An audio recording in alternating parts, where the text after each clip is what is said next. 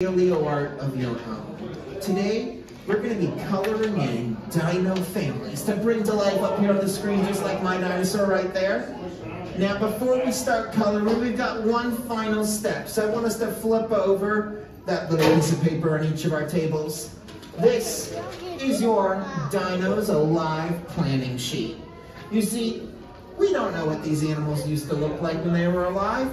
We only find the bones, so it's artists' job to use their imaginations and real science to try to reimagine what these animals used to look like. And we're going to be giving you those same real science tools the paleontologists and the paleo artists use.